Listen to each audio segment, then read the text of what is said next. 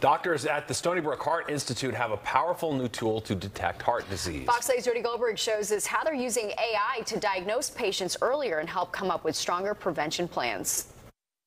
It's a smart software called Heart Flow Plaque Analysis, and it's helping doctors here at Stony Brook Medicine spot silent signs of heart disease. We have a CT scan, similar to the old-fashioned way, where we can actually see the outline of the artery, and then we visually estimate that there's a blockage in a certain spot. Now we have the ability to find out whether that spot is limiting the blood flow. Plaque that restricts or reduces blood flow can trigger coronary artery disease or worse, a heart attack, according to Dr. An Chen. In the center here, you can see the outline of the artery. With a boost from artificial intelligence, the technology tracks the type and total amount of plaque building up inside arteries. Dr. Chen says the more purple that appears on the scan, the greater the risk. The AI software tells us whether or not that blockage limits the flow through the artery, and then what does the blockage consist of? What kind of plaque is there? Whether it's soft, hard, and what is the chance of the likelihood that that develops into an cardiac event down the road. Heart disease is and has been the most common cause of death here in the United States since the 1950s, according to the CDC,